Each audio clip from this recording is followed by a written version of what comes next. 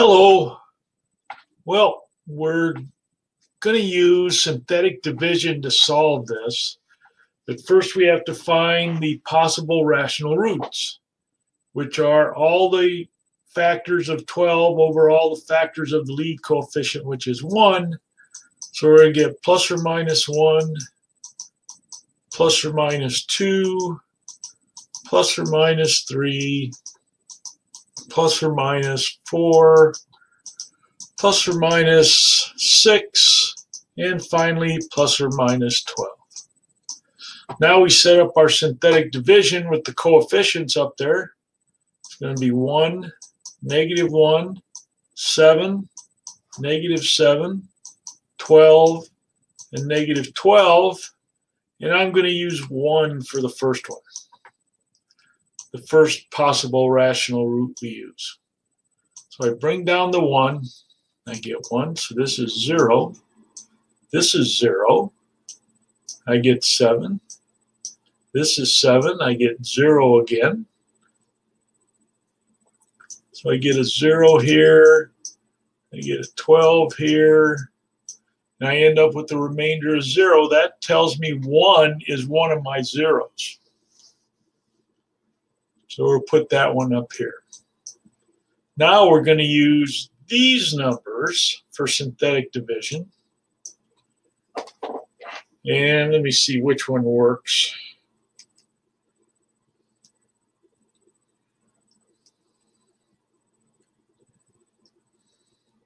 Just so I don't spend the whole time doing that.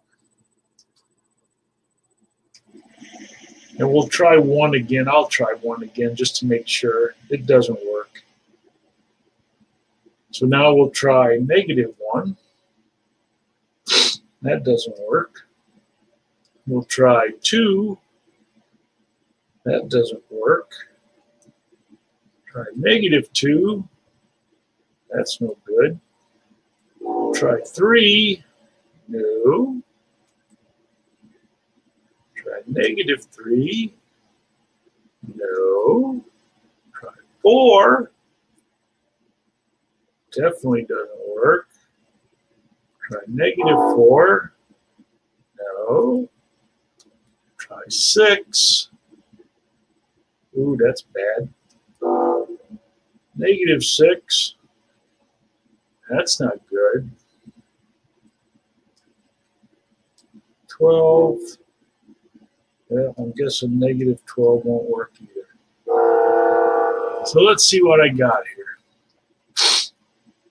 I got x to the 4th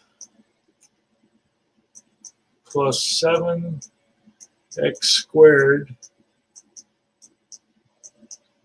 plus 12. Okay. Well, this will factor. I'm going to set that equal to 0.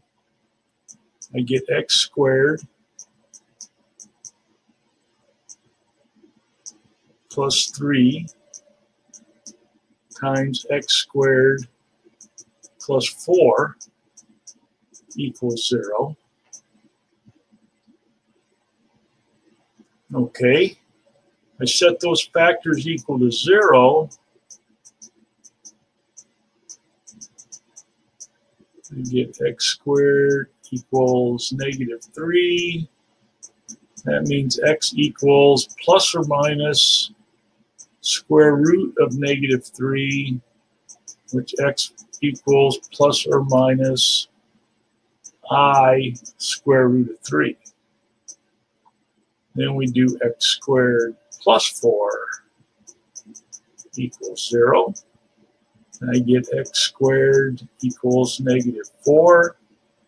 X will equal plus or minus the square root of negative 4. X equals plus or minus 2i. So I've got 5 roots here, but I only have 1 0. So the only place that graph goes through the x-axis is when x equals 1. Okay?